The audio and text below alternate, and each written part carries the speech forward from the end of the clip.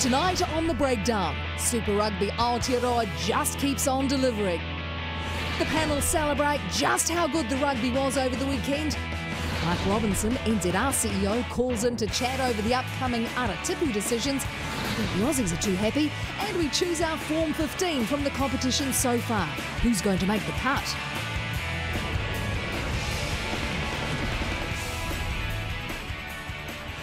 Kia ora, hello and welcome to The Breakdown once again. What a 7 days. It has been some fantastic action on the field. It's been all on off the field as well. Of course, this debate about the future of Super Rugby, but so much great action we want to talk about. And no Mills Muliaina this week. The Chiefs lost. So he decided it wasn't a good show to be out. So I replaced him with another Chiefs player, and Stephen Bates, because I had to have someone on the show. Obviously, Carl Tanana, Sir John Kerwin. And I'm not sure who's hurting more, though. Batesy or you, JK? Why? Well, were you not in Wellington? We're still second. We're still second. Still second. You were saying also before the show, got one more point than the Crusaders did last weekend, didn't Exactly. Yeah. They had the bye. Exactly. I'm there for you, JK.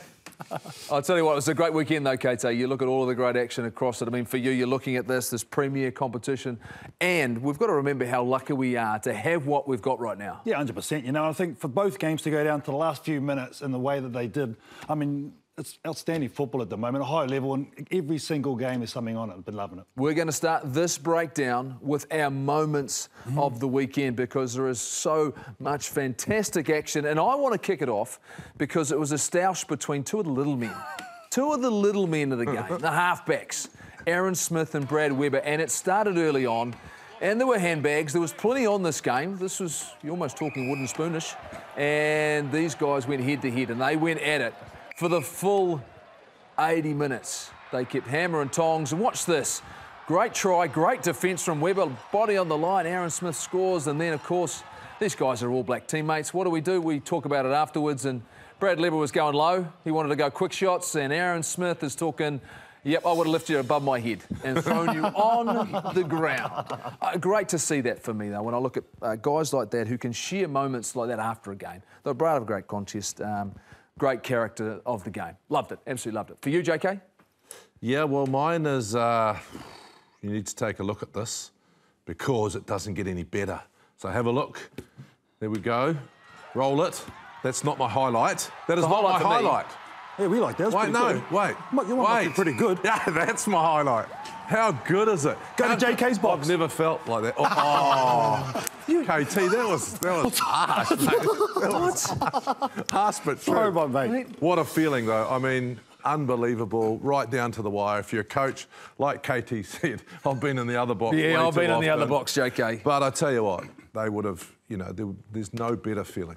Every time that happens, and every so often you get moments that are coaches when you realise it's all worth it, you know, all the hard work you put in, particularly when you've given your team a spray at half-time, which is apparently what they had to do. KT, for you? Yeah, we talk about moments and what you experienced in the box. Well, I've experienced the exact thing against me on the field, and one guy who I thought was on the angry pills, David Banner, we called him because you don't want to get him angry. Ngāti Laumapi, I thought, was outstanding in this weekend. And what I love about him, he's playing with a chip on his shoulder. I'd come up like this. I get smoked on the outside. Not many people in the world can do Brady Barrett on the outside like Ngāti Laumapi did. And I like because he played with a chip on his shoulder. Yeah. How good was that? He talked about being frustrated and angry, the fact that... And I love when players find some motivation out of somewhere to prove a point. And he talked about continuing that on. And it wasn't us. It wasn't us. No, it wasn't us. Well, I tell you what, it wasn't us. I tell you what, if it was, we should do it every week, because if that's the performance... Yeah. How good was it? And it reminded me a little bit, KT, of when Ma used to be like that. And people didn't know whether he was going to rip their heads off or sidestep them. Yeah. Beautiful. Look, we used to do that when Jonah was in the side and just wind him up every opportunity we got. And we didn't want him to kick the ball or pass the ball or either. We just wanted him to run. We wanted him to go. Corey Jane talked about Ngāti Laumapi. Yes. Just get it and do what you do really well. He's got the other skills. We have seen it. Two wonderful games of Super Rugby over the weekend, Batesy. And your moment comes from another game down south. Mate, I was at this game down south. Remember this name, Jack Jones. I was down Christchurch Boys versus Christ College. Look at this guy, Jack Jones. Came in about 20 minutes to go to the game. Number 17 on his back. He's a front row. That's the halfway line, I'm pretty sure. That's how quickly he gets across the ground and scores pretty much the match-winning try. This is a fabulous try. But his effort to me is awesome and sensational. But the thing I like the best, and this happened 3 times in the game, look at the crowd. Watch it. Get in there, son. This is straight after the try scored 3 times. It was such an awesome game and an awesome experience. That is first 15 rugby at its very... He won't have to do his homework this week. He's doing no homework after that. He's a champion, right? He's a superstar. Extra pudding in the boarding house. Superstars. We've had our moments. We've had our opportunity. We don't leave Bernie out of this, and I'm sure it's probably Burn not happening out of FMG Stadium on the weekend for you. But what's your highlight? Oh, you wound me. You so wound me. Look, we talk about the tries, and they're great and they're flashy, but what about the clinical moments? What about Geordie Barrett, 77th minute, cool as a cucumber, straight through the uprights for the win? It was a beautiful moment. That's a class act right there. In fact, cryogenic kid. So cool. On ice. But what about the fact he takes it back almost to like the 10-metre Takes it line? back to halfway just to With make those it. long legs, you see, he needs the run-up, doesn't he? Just because I can. Just because I can, in theory. Why not? Why not? All right, let's check in with some headlines. He's played Super Rugby for the Stormers, the Sharks, and has been a standout on the wing for the Hurricanes, hasn't he? But Cobus fun fake, he's on the move yet again. The 28-year-old, he swapped his biltong for a mince and cheese and now a hot pot and a soggy pot of chips, signing to play for England's Leicester Tigers at the end of Super Rugby Aotearoa. Hunting for a job, though, Sonny Bill Williams, who would have thought? But as COVID continues to bite his Canadian side, the Toronto Wolfpack, they've pulled out of the Super League season due to financial pressures. It's the former All Blacks' first season with the team which lost its first 6 matches in the Super League pre-COVID, but I do get the feeling SBW won't be sitting around for too long. There will be a few players at a loose end, though, as the triage unit starts to swell from our punishing Super Rugby competition. Crusaders' David Havili and Ethan Blackadder, they're going to miss the remainder of the competition due to injury. Red and Blacks, they are blessed, though, aren't they, with Rolls-Royce bench. So pretty confident the South Island unit will cope quite nicely. News isn't so good for Aotearoa Black. He took a knock to the head during his match against the Canes. He passed an HIA, but we now wait to know his fate moving forward. Lucky that the Blues have a pretty handy first 5, isn't it? Which, again, raises the debate, does Bodie belong at 10? You can glove up and slug this out a little bit later, guys, yet again. A bit of chatter around Ian Foster's decision to name Sam Cane as AB captain before any form had been looked at. Is he the form number 7 at present, given the likes of Dalton Papali'i and Duplessis Karifi? They're in blistering form. It's a tough one. Does form beat leadership? What do you reckon? Yeah, look, this is going to become a debate because in the end you're looking at players across Super Rugby bases here. When you look at where Sam Cane is right now, how do you look at that decision to announce him as All Black captain early? Yeah, I mean, I think if you look, I'll just first answer Bernie's question, is he the form number 7? No, he's not. Is he the form number 7 at the Chiefs? No, he's not. Boshier is form number 7 at the Chiefs. And in my opinion, the guy that's probably the form number 7 of the competition is Dalton Papali'i. And you look at what Dalton is bringing, he's bringing physicality, which Sam Cane normally brings. So the tackles that Dalton makes, they are real tackles and they hurt people. And that's what Sam normally brings. Will Sam get back there? I'm pretty sure he will, but he's not there at the moment. That's what I reckon too, because he's been out for a long time. We've got to remember that. And we're talking about leadership at the top level, All Black level. That's what Sam Cane brings, a wealth of leadership. And he's got the respect of that These squad. are uncertain times, aren't they? Yes, They're uncertain 100%. times where I think everyone was looking for leadership and Ian Foster had looked at Sam Cane and has faith in him, JK, to lead this group going forward. We've got to remember this is Test match rugby. Now, we get talked to all the time of the fact Super Rugby form is not like Test matches, but we know this competition is not far off it. Yeah, easy decision. He'll be All Black captain. We'll judge him on that form. I think the bigger question is, are we going to pick on form for this current All Black side, or are we going to give some of the established guys, and it's always been harder to get out of the All Blacks than it has been getting. I'm sure Sam will be fine. It's about decision-making at the next level. The thing that interesting me is Rugby Aotearoa the closest thing to Test rugby at the moment? You ask the players, and they look at it, and they're saying it's as close as they can get. So, you know, I've got faith in Sam Cane that he's going to get back to his best as well, Bernie. I agree, Jeff, and I think the key thing too is that form is temporary, isn't it? But leadership remains, and he's such a great, inspiring leader. Yes, as was. Our form was temporary. Our form was very temporary. All right, well, last week, Sir Steve Hansen said that New Zealand rugby owes Australia nothing, absolutely nothing. This week, World Cup winner Rod Kafer said that Aussie rugby needs to go it alone. The former Wallaby said that contemplating a New Zealand-Aussie comp was a fundamentally flawed concept and that players are, and I quote, mentally scarred by consistent losses to Kiwi teams. It's almost a good thing for us, really, isn't it? The world rankings would back that up. Aussie, they're number 7 in the world and they've lost the last 17 Bledisloe Cup series.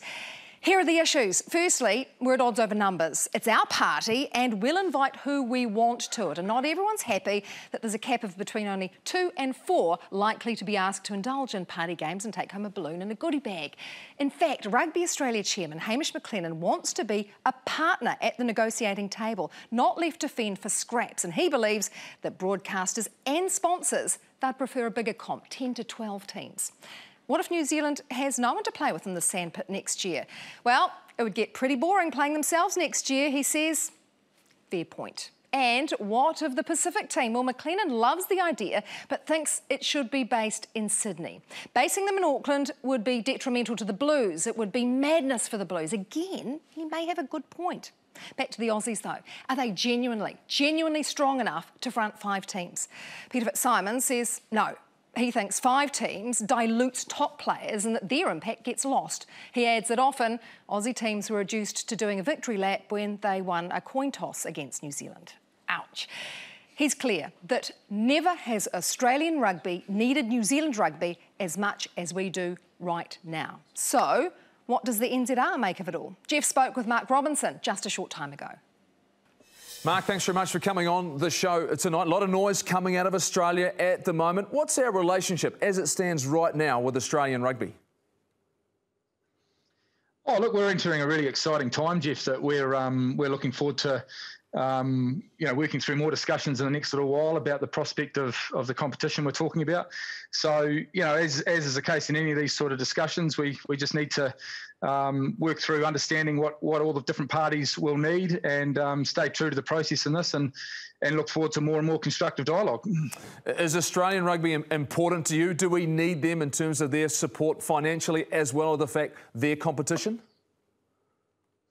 Oh, absolutely. We've been very clear that we see opportunities to work with Rugby Australia as being critical to both organisations' success and more broadly, the opportunities to work into the Pacific and the broader South Pacific area. So nothing's changed around that, and we're very clear that we'd like a positive, constructive working relationship. So out of the Aratipu review, you've talked about the structure or what you're looking towards in terms of a Super Rugby competition per se, maybe 8 to 10 teams. If I look at that, how does the ownership of that competition work? Well, there's a number of things, I guess, that are sitting behind the review to date, Jeff, that need further work, and I guess the ownership and the overall regulation of the competition is one of those. So we've looked at a number of different examples from around the world, including places like Australia and into the States and the UK, as to what the ownership structures might be and how the competition will be organised. And we're just going to take a little bit more time as part of this consultation process with all of the different potential participants in the competition to work through and understand what their requirements might be. So we've got some broad ideas, but to be fair to teams that we want to work with, we'd like to give them some input and insight into those ideas before we move too much further. You've called for expressions of interest, though, in terms of this competition. Is that a global opening for anybody to maybe get involved? Are you trying to keep it within the Pacific? Well, we expect the teams to be based out of the Pacific Basin area, Jeff, but that's not to say there won't be potential investors or people with interest wanting to come into the process that reside from, in the Northern Hemisphere. There could be expat Kiwis or Australians or people connected to Pacifica living in different parts of the world that may very well want to be involved. So we're keeping a very, very open mind at the moment and excited about some of the conversations we've had in the last few days since we announced on Friday and looking forward to learning more about these expressions of interest as we work through it. One of those possibilities you've talked about is a Pacific Island team coming into Super Rugby. Australian Rugby have indicated their desire for that as well. What would be, for you, the purpose of this side? Well, a lot of fan research has gone into the Aratipu review, Jeff, and one of the things that is highlighted is there is a keen appetite from a whole range of potential interested parties, be it fans, be it sponsors or broadcasters, around the introduction of a Pacific team. And quite frankly, we just think it's the right thing to do as well. It's good for rugby, it's good for our region, good for our communities, and great for our fans. So, you know, they're the sorts of things that are driving our decision-making around the competition at present, and we're excited about, you know, the colour, the vibrancy that it'll bring to a competition. We only get so many opportunities to do this sort of thinking in rugby. In fact, we haven't had one for some time. So we want to really make sure that we remain as open as possible. We consider, you know, all expressions of interest on its merits and work through it with the people that, you know, want to engage with us. So when you're opening these opportunities to franchises, does that mean, like a Pacific Island team, that all of a sudden some of the control contractually New Zealand Rugby have had over players, centralised contracting, would that have to be relaxed to give an opportunity for more movement? The things like eligibility, high performance pathways, how these teams work in with provincial unions, ownership, governance, funding will be worked through over the next little while. And they're all very fair questions. We just need a little bit more time to work through some of them. And, you know, we have to balance what's right and best interests of New Zealand Rugby and balance that with, you know, the entities coming into the competition, obviously, in the case of Pacifica.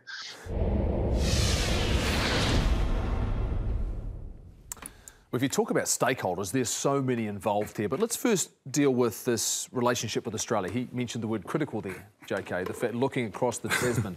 Sorry, mate, I'm just laughing because I thought after that interview he's got another 457 meetings to do. Yeah, exactly. They haven't decided on anything. Well, I mean, that's the challenge, right, KT, was when you start talking about all these invested parties, when you're trying to put something together like this, but all of a sudden this back and forth we're seeing that's being played out in the media, I still get the sense behind closed doors there's a feeling they do need each other. Yeah, totally. And I think the thing that stood out for me financially, he said that was one of the things he spoke about with the Australian team. Looking forward, we've got to look past next year or the year before. We've got to look 10 years down the track because the Aussies, they're going to get a World Cup at some stage and we're going to be able to have to bounce off that as well. Those are the things also they've got to take into consideration.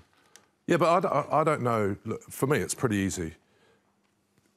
I believe you either want the Australians in or you don't. I want them in. But I think right at the moment, we don't want 5 teams in. Yeah. So that's the problem. I think we have to create an opportunity. And I don't know why there's all this talk coming out saying that we're arrogant and we don't care, because we do. But at the moment, what we're saying is that 5 squads from Australia is too many. Yeah. Right? Well, you just want a good product, don't you? And it is right. If you've got 5 Australian teams, your product is not going to be good because they're far too diluted, aren't they?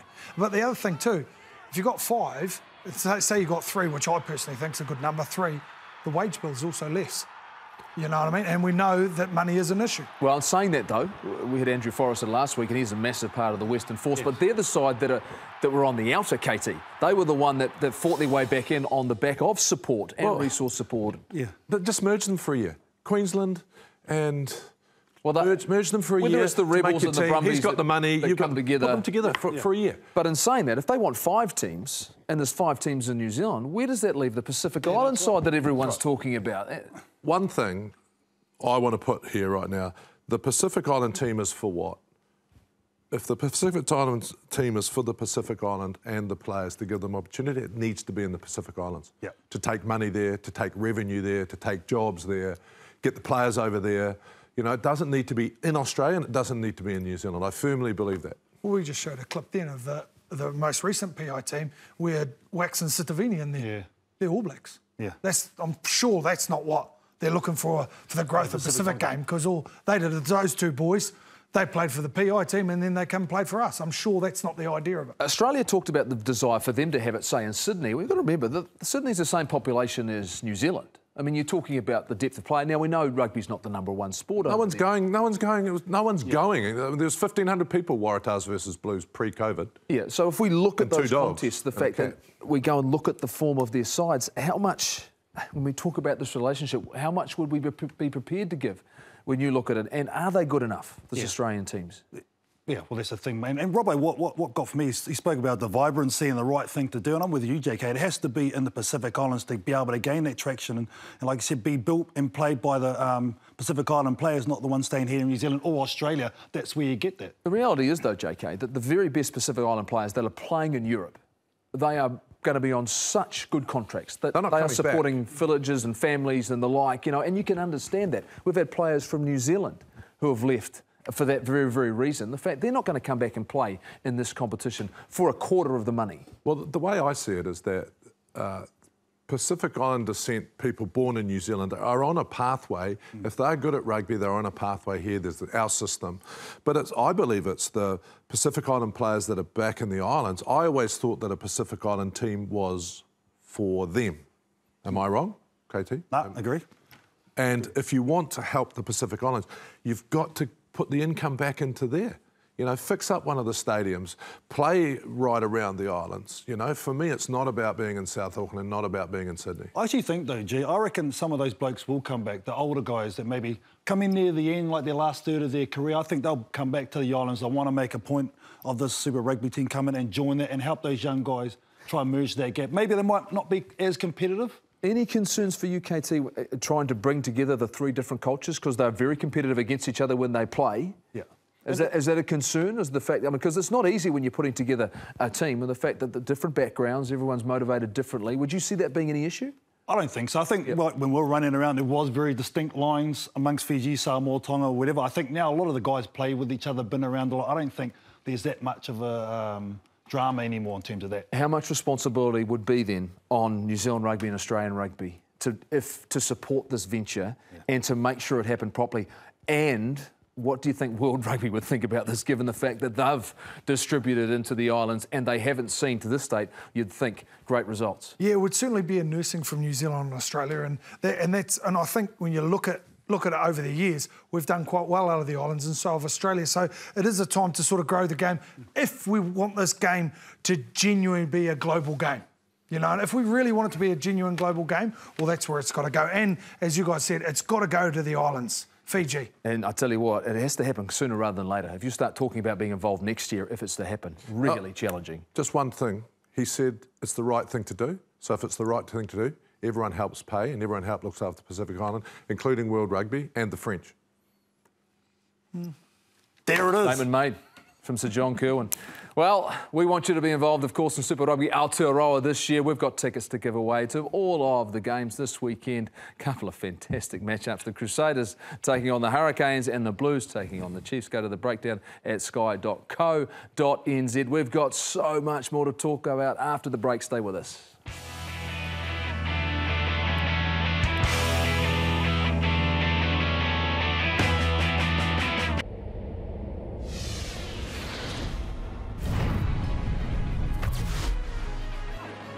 Garden Basham just had to wait briefly, and now the ball across for Laumapi. Got on the outside of Barrett, heading towards the corner. What a try! Puts Karifi into the gap. Here's Laumapi again. Bowden Barrett again. Through him he goes.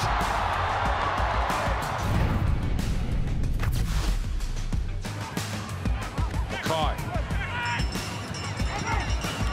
Goes lateral, then straightens up, offloads on the tackle. Aaron Smith's got a player unmarked on the outside. They're inside the 5, the offload. Aaron Smith, did he get there? No, yes. Aaron Smith, shot ball, yes. Tomkinson. Can you believe it? They're going to win, the Highlanders, with the conversion to come. That's right, those were your two game changers this week. Head to facebook.com/2 degrees to vote. We'll name the winner in the build-up to the Crusaders and Canes match on Saturday. You can win 12 months of 2 Degrees mobile and broadband, a Samsung phone, plus a field replica Super Rugby jersey from your favourite team. Well, of course, we spoke before the break with Mark Robinson about our relationship with Australia and the Pacific Island team. I also asked him about where the global calendar is right now and the future of the Rugby Championship. So when we start talking about how the structure of a season might look, and of course there's talk about the global calendar, but what role then, if you start talking about these competitions going forward, does the welfare of the players start becoming a big conversation? Well, along with fan interest and fan engagement, the player welfare piece is right up there as some of the most critical factors we consider. So it's very, very important. And I guess the discussions with World Rugby are ongoing. I'm on another call tonight out of Dublin to get an update of where that's getting to. And we're trying to piece together ultimately what this season structure would look like. But our Players Association are very much central to the conversations we're having with regards to welfare, as are our competition experts and our medics in that space. So very keen to make sure that we get the balance right for what the fans love and want to see, and obviously looking after key people involved in this competition in terms of the players. So is that update you're hoping to get a further interest, or I suppose an indication of where this global calendar sits right now with World Rugby? Are you expecting to hit some progress? Yeah, we are. It's early days. I won't know more until later tonight. But it seems that there's more compromise coming from both sides of the equator in the northern and southern hemisphere. So we're optimistic that we can get a window that'll allow players from the SANZAAR unions to compete in the Rugby Championship, should we be able to get that over the line in New Zealand. And it sounds like some of the club requirements in the Northern Hemisphere can be met as well as what the requirements of the Six Nations teams. Does that mean, in regards to this year's Rugby Championship, what are the conversations? Where are you at? I know it's early days in that as well, of course, talking with our government, but how quickly do things need to move for you to be able to plan for that competition here in New Zealand? Well, the first thing I'd say to that, Jeff, is it's absolutely critical that the fantastic work this country's done in terms of looking after the welfare and safety of people is preserved. So that's very much the forefront of our thinking, and it is for our government, as we all understand. To bring you up to speed, we have a SANZAAR call tonight as well, prior to the World Rugby call. And we've got the CEOs coming together to look at the latest information that we've been able to pull together around how some of the commercial detail might look, pull together some of the ideas that might sit around venues and competition formats, and be able to share a little bit more thinking there. So we'll get some feedback on that, and then we move through to meetings with the government on Wednesday, and then at the end of the week as well on Friday. So we'd like to think that going into next week, we have more clarity as to what New Zealand Rugby needs to do on behalf of SANZAAR in terms of delivering the competition. So everything's on the radar at the moment. So does that include the possibility of tours? The fact, once again, more opportunity, maybe midweek games. We keep going on that about here, particularly here on the breakdown, because we want to see that level of competition. Are those conversations you'll continue to have? Yeah, I mean, I think around those conversations will obviously involve World Rugby and the Northern Hemisphere around the Six Nations. And what I think there is a commitment to doing in the first instance is trying to make sure we've got a window and a calendar that opens up and creates maximal value for all countries. And then it's, once we have that calendar in place, which is still a lot more work to do around, then we can look to how we populate that calendar. And we've been very open. Last time I was on this show, Jeff, we talked about possibility of tours and what we might do in any given year across a 4-year World Cup cycle to populate those calendar options, be it something that was put up previously around the Nations Championship, be it tours, or be it some other formats that could have merit. So again, sort of repeating myself, but around having an open mind to the possibilities here is something we're very, very mindful of, because we won't necessarily get another chance, and we just want to make sure that we make the most of these opportunities.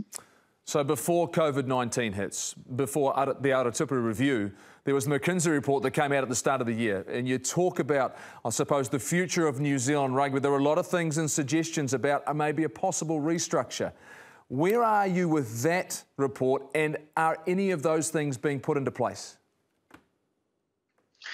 Well, it's be fair to say, obviously, we've had a bit on our plate, Jeff, in the last 4 or 5 months. But yeah, there was a lot of work done in February and March, pre-COVID, around reviewing the entire rugby ecosystem in this country and looking at how the game you know, fitted together essentially. It highlighted a number of opportunities around the fact that the game faced some challenges. It highlighted, you know, the opportunity to look at our revenue and cost base and promoted some ideas to look at that. It highlighted opportunities to get real clarity of purpose across our entire rugby stakeholder group. So they are the sort of things that we'll probably take a closer look at in the coming weeks and months. We've got all of our stakeholder groups coming in to New Zealand Rugby next week, our provincial unions and super clubs.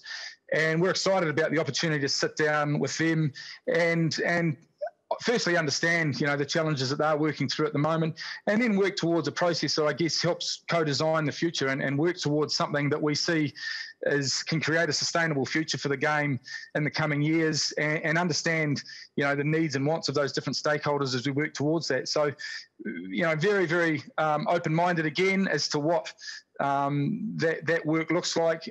Certainly taking on board a lot of the feedback we're starting to get from those different stakeholders at the moment, but ultimately really excited about the opportunities that can come from having a chance to sit back and maybe reimagine what the game looks like.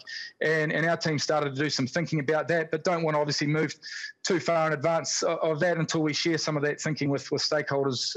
Like I said, we're really excited to begin doing next week.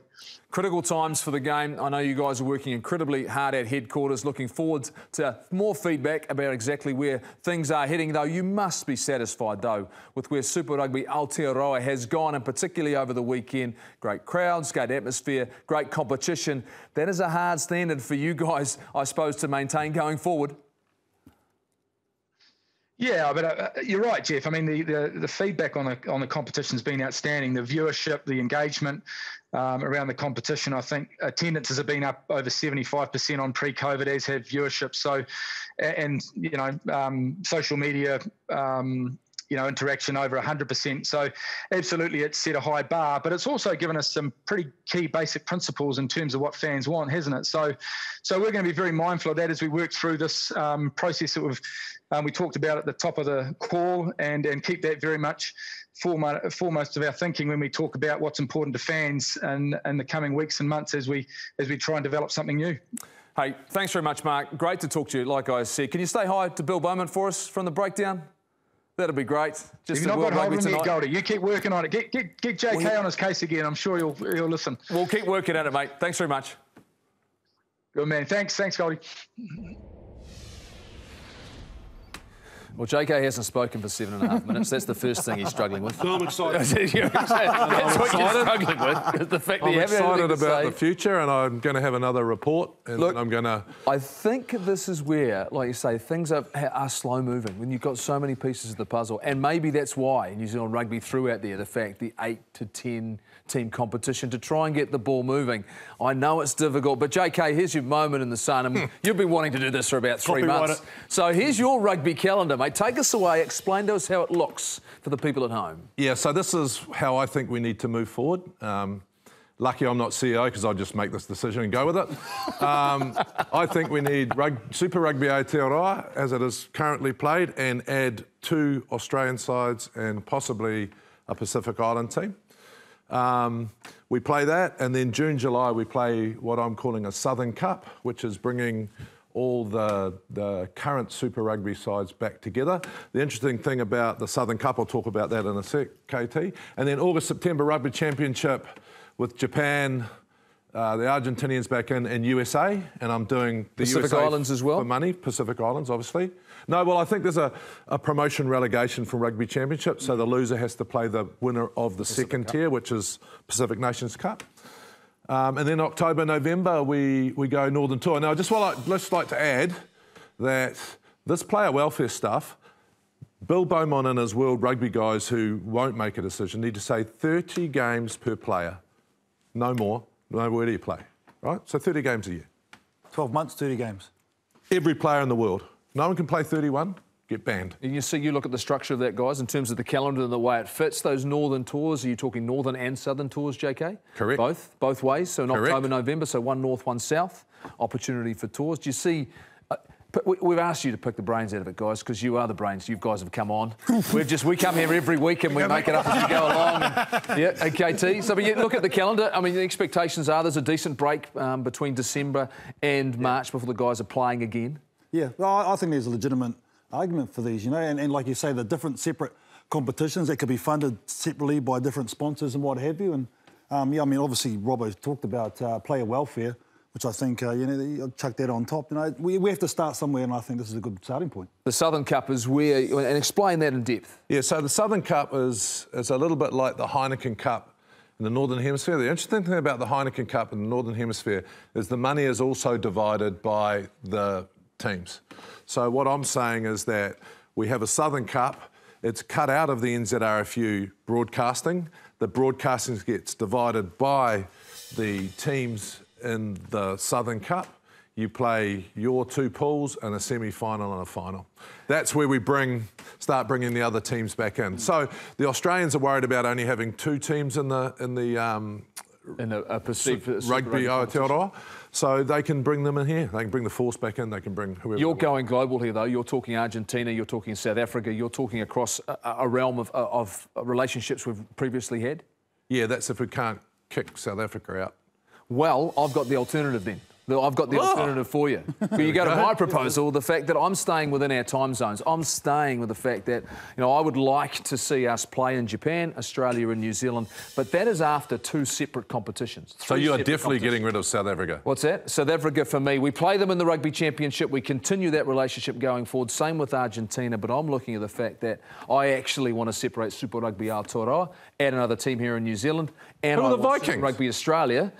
They've already got a relationship with the Fijian team in the National Rugby Championship, and what we do is we come together with 16 teams, 4. Who are the Vikings? The Vikings are our 6th team in New Zealand. I thought Cully would like that. I think he'd make a comeback. Where are you based? Playing for them. Where are they based? They're based in Tauranga.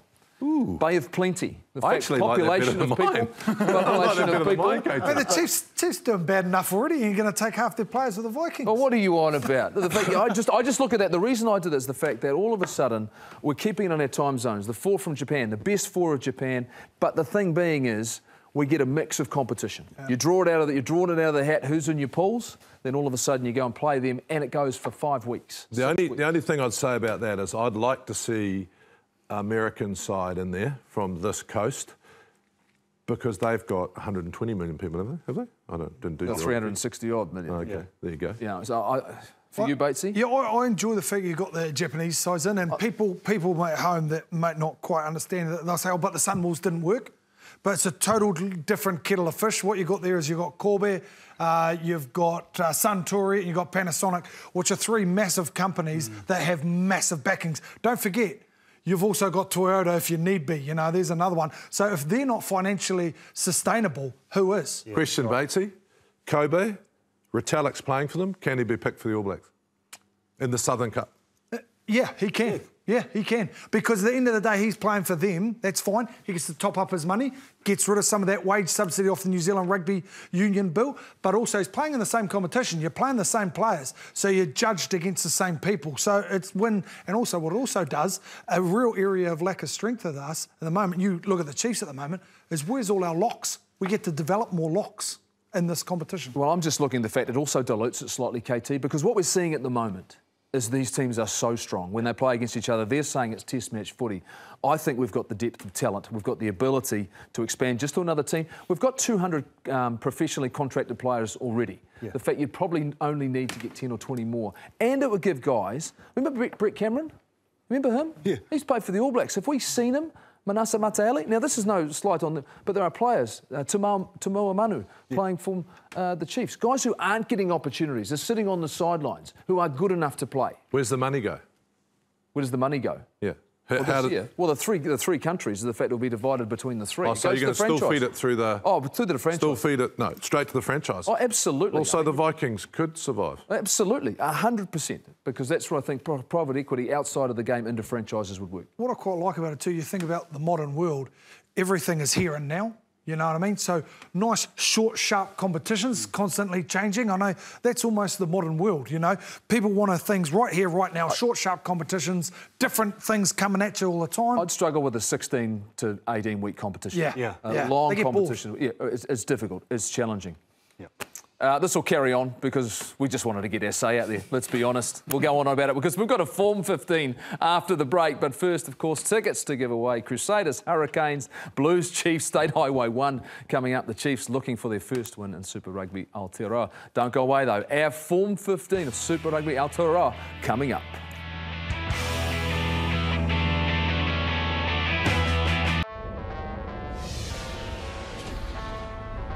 Good to be out here and perform the way that I did. I see a lot of people disrespecting my name, and there's only one way I want to come out and show everyone the way that I play. Too much people talking, I'm just going to be me. Now Murphy got on the outside of Barrett, heading towards the corner. What a try! Boy, the pace. Got around Bodie Barrett and then Bolfa. I don't know what they fed him this week, but they fed him something and they fueled that bus up. Boy, is he fired up tonight. He's a tank and he's hard to stop. Well, I don't think there's much doubt about who will be the MVP in this game. That's the last guy you want to see run out here. Here's Lau Murphy again.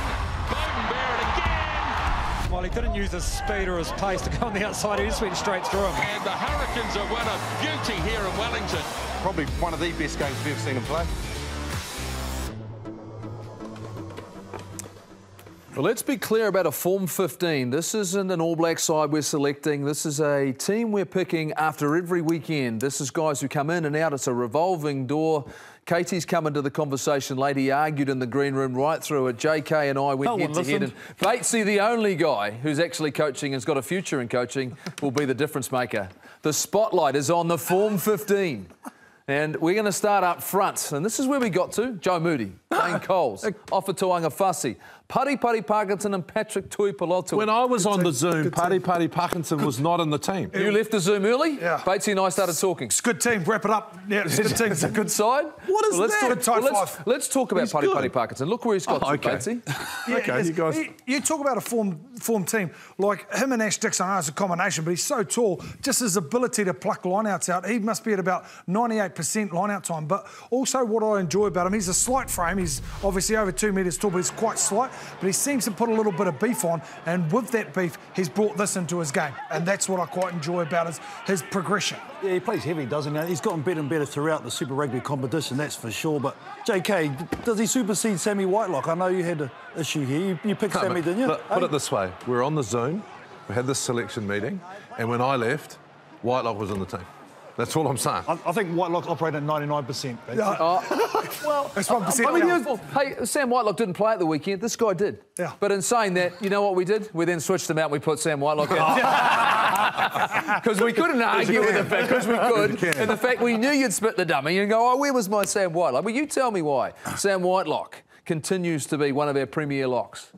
Well, I just think he does everything brilliantly. Like, he's not probably carrying as much as Pari at the moment, and I think put Pari in there then. I think Pari is playing exceptionally well, but I just couldn't.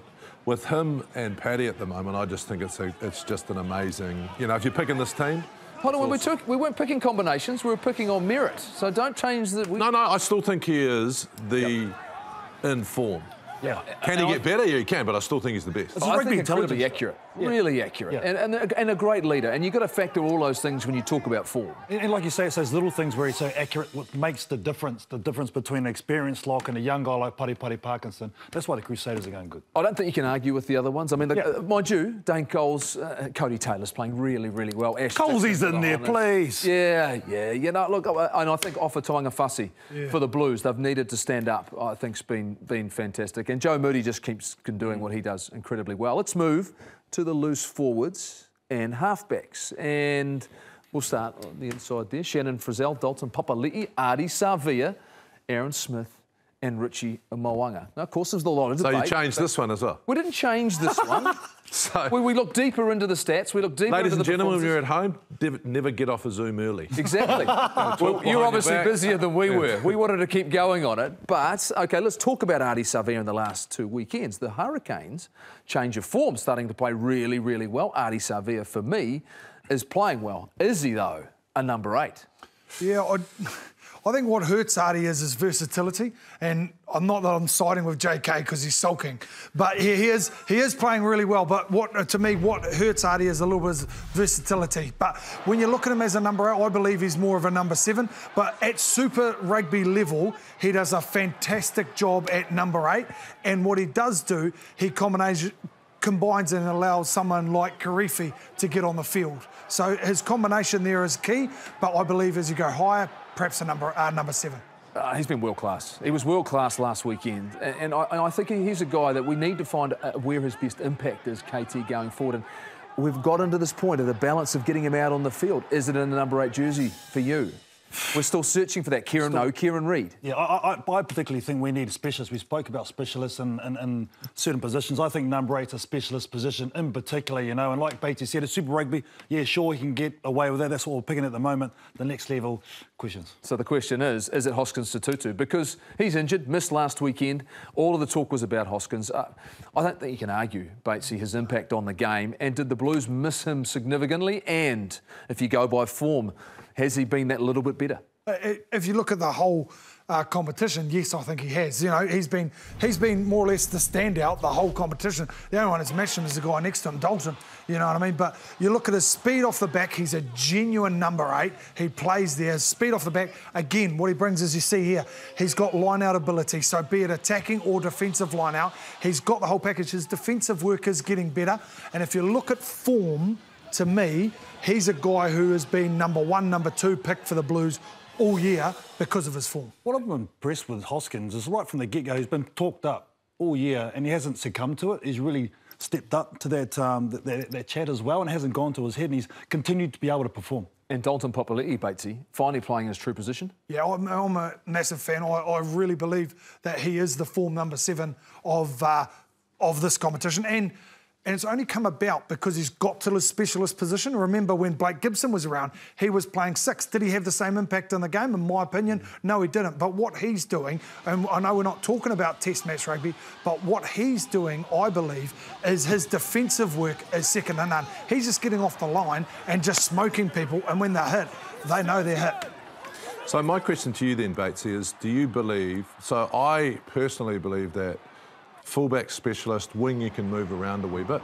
Do you believe that loose forwards need to get back to specialists in each role? Because we are moving away from that around the loose forwards. When you look at Ardie Savea, I think he is an amazing 7, and I think Hoskins would be an incredible number 8, but as a specialist. And you look at the balance of those 3, Batesy, when you look at those, are they all specialists in their position? Yeah, they are. The one thing you do not have there with those 3 there is I'm not sure you've got a genuine fetcher. So Dalton melts people with his tackling, but he's not a genuine fetcher like the way Boshier or something like that. And Sam Cane. Yeah, guys like that. So that's the one thing. He's got 2 genuine ball carriers at 6 and 8, big men who will hurt people. Then you've got Dalton. You've got to remember Dalton as well. He's a big man, and he can hurt people. So the only thing that's missing in there, plenty of line-out ability. The only thing that's missing is a genuine fetcher. And that's Ardie. And that's Ardie. And the controversial outside backs. And JK's probably not going to like this either. It's just the way that it works. The fact that, look, we put a list together. Geordie Barrett at the back at fullback. On one wing, Will Jordan. We've got on the other wing, Caleb Clark. Rieko Ioane, and Ngani Laumapi's form is irresistible. We've seen it on the weekend. Rieko Ioane doing a great job at centre. JK, I mean, you look at this, and other people, but you're a big Caleb Clark fan, and once again, out of sight, out of mind, didn't play in the weekend, but has been great. Yeah, KT went to the 7s, lost a little bit of weight, playing incredibly well, strong. I like having a little bit of balance on the wings. I like having someone big and strong, and then maybe a bit more pace on the other wing, but a bit more different as a player. But I think he's been outstanding, and you can't leave him out. KT? Yeah, I agree with you totally. I think what he's learnt in the 7s in terms of professionalism, in terms of nutrition, in terms of fitness levels and mental toughness in particular, really has carried on in this Super Rugby competition. So I think, once again, JK, his vision, his strength, his ability, I think is unquestioned. I think he deserves that spot for sure. So you know what we did? We took him out. Yeah. We took him out. So Batesy and I had a chat and we talked about the 80 minutes that George Bridge played against the Blues, and it was sublime. Game-changing in the big moment, big matches. Here's a guy who stood up, and we talked about the revolving door. Here it is. The challenge is now on Caleb Clark because George Brooks showed everything he is great at. But basically, I don't care. I got off the Zoom. About time you didn't care. And my argument at the time was, this guy is world class. I love him, but he hasn't been on form in the last 3 or 4 games like Caleb Clark has. Exactly. But we're going on form. Yeah, the perfect 80 minutes. I'd rather take the perfect 80. Let's be honest with the public. What happened is you two are fighting like this, but 10 times worse on the Zoom call. I was shutting my mouth and didn't want to make a decision. So they said they lumped it on me. And I said that his 20 minutes against the Blues, not by himself, but almost single-handedly won the game for them in the biggest game of Aotearoa so far. Stick to the loose forward. Stick to the loose forward. Was Bernie on the score? I tried to. Hey, number 8, just put your head down. Because you had no Wi-Fi and you didn't get on. It's not our fault. Let's be honest. I wonder if the All Blacks we could have picked another 15. We could have picked another 15. Bernie, quickly come in here. Save us with the notice board. Save us. Who do you pick? Caleb Clark. You probably picked Sean Winery. George Brooks. Actually playing well. George Brooks all day long. Really well. Sorry, JK. Look, he worked alongside our Parliament over the last few months, but on Saturday, Dr. Ashley Bloomfield, he's going to oppose them. He is playing against the parliamentary rugby team and will stand shoulder to shoulder, well, sort of shoulder to shoulder, with the likes of Norm Hewitt, Rodney Soialo. They may well need a doctor in the house. It'll be pretty handy. Round 7 this weekend, can you believe it? Super Rugby Aotearoa heads to Crusader country. Fresh off a bye, the Crusaders, they'll try and pull the handbrake on the Hurricanes. They are building momentum. 6:30 kick-off for that game, or coverage on Sky. Then the Blues at home against the Chiefs on Sunday. Catch all that action from here at 3 p.m. If you haven't got tickets, let us sort that for you. Double pass for you and a mate. Email us at thebreakdown.co.nz. Easy as. And last week's winner, Natalie Jones, Chiefs fan. Why are you smiling, Natalie? Must have been half-time, I reckon. Yeah, well, it's actually 3 minutes to go. That's it was 3 minutes to go. I think they had the line-out drive. There was the line-out drive. Thanks, Bernie. I'll tell you what, 4 on the table. Tough work Love it. Tonight. Highlight for the next weekend, Ash Bloomfield is going to Ngāne Lomapi all the I highly doubt that. He's going to put someone in isolation. Just on behalf of the breakdown team. On behalf of the breakdown team, just a quick shout-out to the Hayden family. Thinking of you. Take care. One or two moments in the game that makes the difference, and you just got to stay on, be ready, and just give everything all the time. We are excited for the challenge this weekend. Turn our focus to the Crusaders, massive game. Let them people keep disrespecting my name because I'm going to turn up every week. My mindset is always run hard, and if you get hit, then make sure you run harder the next time. What a try! How much of a challenge will it be for the Crusaders, the fact they have to front up against a team that's in form? Boy, the pace! People talking, I'm just going to be me. These matches are not won by one moment or 2 moments. It's about moments compounding, about building pressure. Crusaders look to finish the job off. Numbers away to the left. Oh, he's got it back. This kid is sensational. I know it's not the result you guys wanted. We'll build and we'll keep going forward.